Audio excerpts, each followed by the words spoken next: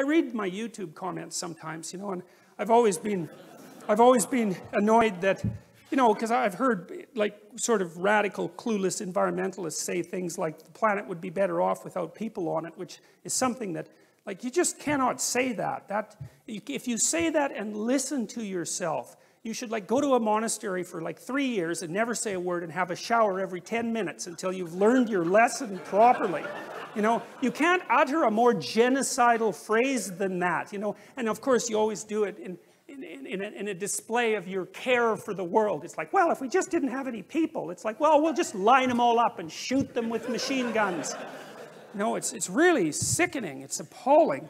And there's a hatred for humanity that's at the bottom of it. And I mean, you can kind of understand why, because we're messy and, you know, we don't clean up after ourselves and, you know, we're like raping the rainforests and that sort of thing. But I do have some sympathy for people because, you know, we're hell on Mother Nature, but she certainly returns the favor, so.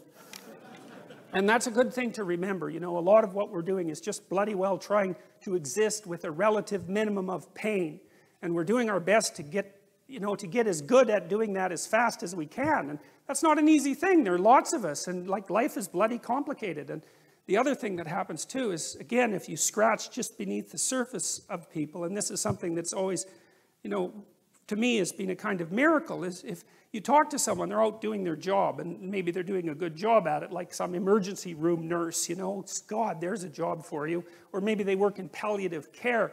You know, and you talk to them and you find out they've got like 4, as I said before, serious problems in their family, and maybe they're diabetic to boot, and yet they haul themselves out of bed in the morning and go take care of dying people. It's like, good God, people deserve a bit of respect for struggling forward and not always trying to make the planet a worse place when they're beset on all sides constantly by, you know, an unending series of tragedy. You'd think we could have a little bit of sympathy for ourselves as a consequence of that. It's like we're not all like rapacious, greedy monsters who are bent on just devouring everything in our path, you know. It's a little bit more complicated than that. So